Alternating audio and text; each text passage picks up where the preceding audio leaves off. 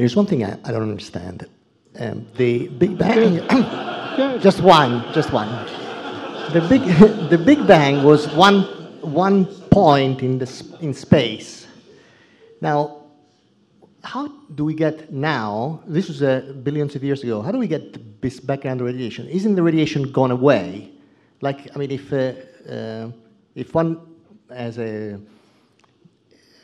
one drops a stone in the pond, then you have the radiation, I mean the waves, and then they're gone. Yes. If you're in the middle, then, I mean, isn't the radiation gone? Right, okay, so that's, 1 point, drop a stone in the pond. But maybe a better analogy is a raisin pudding in some enormous oven, okay?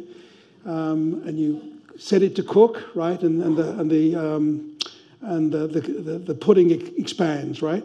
So as long as you're nowhere near the edge of that pudding, any raisin, will be moving away from every other raisin, right? The whole thing will be swelling. So there's an edge issue there, it's true, which we get around in a clever way in the Big Bang, but there need be no particular center, as long as you take my word for it that there's no boundary issue. And the reason there's no boundary issue is that space is thought to be basically self-contained in space. I mean, we can't get outside space and look at it from the outside.